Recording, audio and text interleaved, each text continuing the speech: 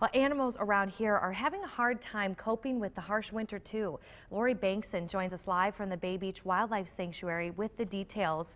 And Lori, good morning to you. Good morning, Emily. Let's talk about what the issue is out there right now. You know, it's been a great winter for the Great Lakes because we're getting a lot of ice, we're getting a lot of water, but it's a hard winter for ducks that are usually divers that have to eat under the ice. Just like this goldeneye. You know, this is a bird that can handle the weather, the cold temperatures, but he needs to get into the water to be able to eat. They're called diving ducks. And that's been a huge increase of animals that we've seen here at the Wildlife Sanctuary this winter. And what else are you seeing out there? You know, and we have here on exhibit, these are a couple of mergansers. We have a red-breasted merganser and a common merganser. And another challenge coming in is that these guys are thin, but they're used to eating fish that they're catching under the ice.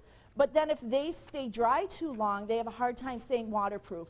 So we're seeing a lot of these guys. We're seeing a lot of mallards, geese.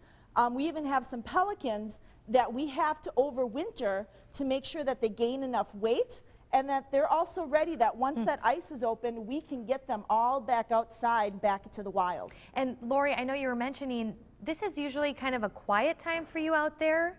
Is that right? Yeah, you know, this is usually a time that we're scrubbing cages and we're getting supplies put together, but we are full. And it's really in part to the vigilant public that we have here in the area. They're finding wildlife in need, whether they're in snowbanks or on the ice, or just someplace that they can safely get the wildlife to us so we can help them out, get them back into the wild where they belong. Are there any tips for people if they do encounter an animal or something happens? What do you have to say to them? You know, make sure that you're safe first. Don't go on any ice that may be thin. Don't put yourself in a dangerous situation. We have really great animal control officers, really great volunteers that may be able to go out, give you a hand. But if you do encounter an animal in your yard or on the side of the road, wrap them up in a towel or a blanket, get them someplace secure. You can give us a call. We're open every day.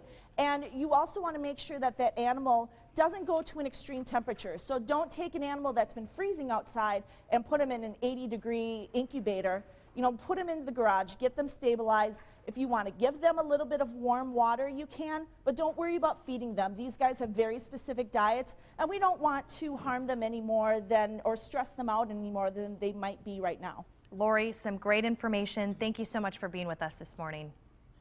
Thanks a lot.